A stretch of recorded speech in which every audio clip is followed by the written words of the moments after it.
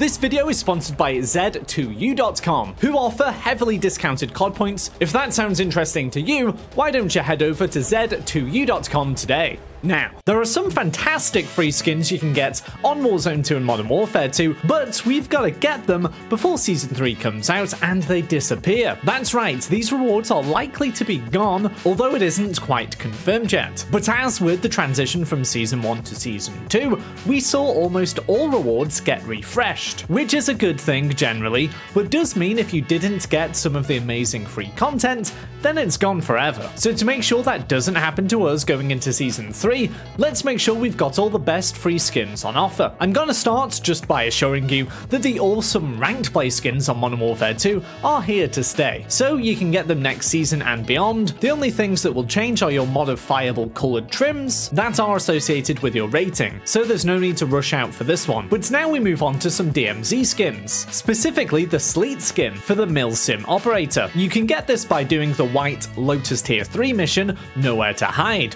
where you have to upload intel at various locations across Al Mazrah and Ashika Island. Then we have the Grunt Work skin, again for the Milsim operator. This is attained by completing another Tier 3 mission, but this time in the Legion faction. The specific mission is the Transporter, where, as the skin name suggests, you have to do some grunt work in the form of traveling across Al Mazrah and picking up a charge, transporting it, and detonating it. Next up is the Macroburst skin for Cleo. This is a Tier 3 mission for the Black Mouse Legion faction, so is naturally going to be a little more difficult to get to the point where the mission is available. But the mission itself isn't too bad. It's called Medical Diagnosis, and all you have to do is extract 3 medical documents from Al Mazrah Hospital in one deployment. Like I say, not too difficult, but can be a bit of a grind since you have to have dozens of missions completed before you get to this stage. Okay, now we have a Crown faction skin unlock in the form of the Foxtrot skin for Reyes. This skin looks great and is pretty unique, especially if it does disappear after this season. But this does have the most difficult challenge required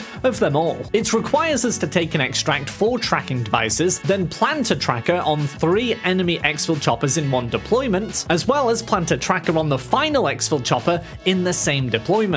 So it is difficult, but it can be a lot of fun too, and the reward is great. But remember, the Crown faction missions are only accessible for full Modern Warfare 2 game owners. Now lastly, we have the biohazard skin for Koenig, which you can get for extracting the weapon case on Al Mazrah 7 times. We've had this challenge in DMZ from Season 1, and we're unsure whether this is going to get removed with Season 3, but I would imagine it would be. There's got to be new incentives to doing the weapon cases on DMZ, or even a new weapon case altogether. So if you haven't got it yet, absolutely go and get it, because it's one of the best free skins we've had on Warzone 2, and it might be disappearing. And now that we're finished up here, why don't you check out this video to see how you can get this amazing Sasquatch skin for just a few cents. Or if you're missing Warzone 1 right now, enjoy this look back at its greatest moments.